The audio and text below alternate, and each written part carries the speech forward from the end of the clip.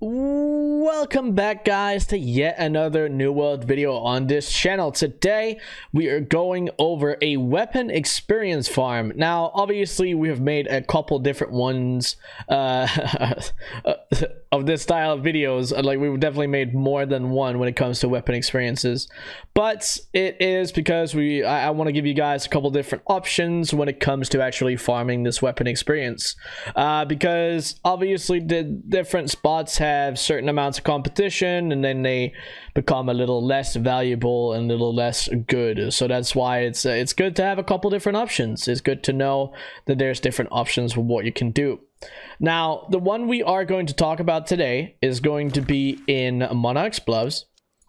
And before we get into it, obviously make sure that you guys drop a little bit of a like, even as a sub on the channel. I would greatly appreciate it. There we go. All right, but let's get into it.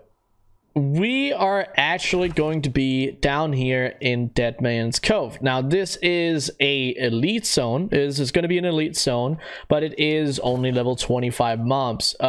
Even though you're level 60, if you pull too many of these, you are going to have a little bit of a hard time depending on the build that you're running. So I would recommend probably bringing some, a little bit of food, or maybe even some health potions, just if you're ever going to get into trouble if you're not paying full attention after farming this for hours and hours, if that's something you're going to do.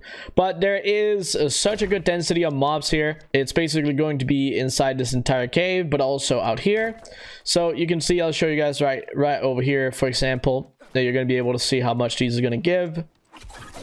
Let's give you guys a little taste. 102. So you can see all of these here. Like, I don't know, 8 mobs. So this is a little problematic to pull these guys, especially if you're in the same build that I have. You got to be a little careful, because otherwise you can't actually die here, because they do deal a little bit of damage, as you can see, right? So we got to be a little careful. Maybe use a little health pot there. But you guys can see it's hundreds and hundreds and hundreds of weapon mastery that we're going to be getting here.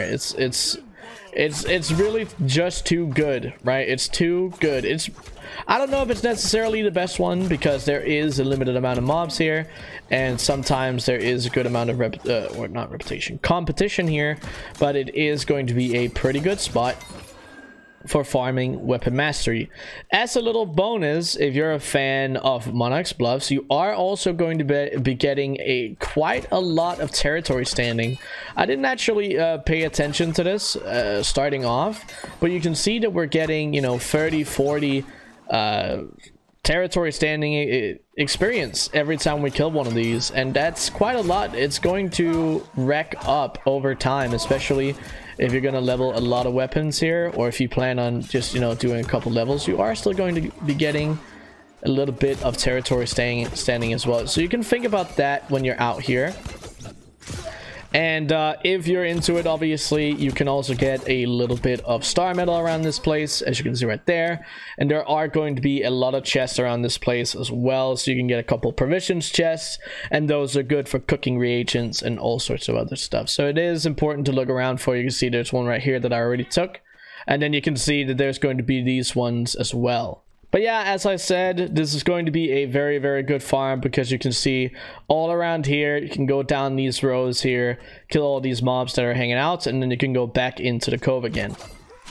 It is going to be very good, because obviously building up the weapon mastery is something that we all want to do, to be able to play all sorts of different playstyles in this game. And it does take forever to farm up the weapon mastery, and that's why we have multiple videos of all sorts of locations to farm it, because it is going to be very, very important to get it up, because it will increase your damage a lot by getting your weapon mastery up.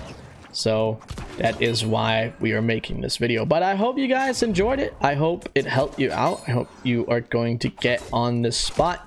And yeah, but that's going to be it for this video. I will see you guys on the next one. See you guys.